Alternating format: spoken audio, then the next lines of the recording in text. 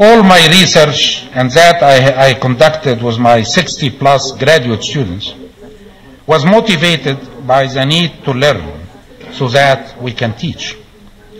Of course, some inventions happened along the way, but I have always considered that the end result, I always considered these inventions to be byproducts of the learning process.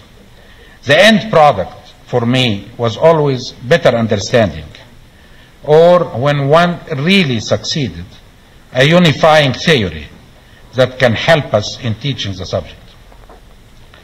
I have also looked at teaching as a vehicle to try new ideas or new ways of doing things on an intelligent group of learners.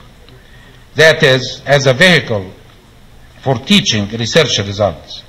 In my experience, this kind of teaching is the most stimulating and motivating to students. I have also uncovered many interesting research problems in the course of teaching a subject.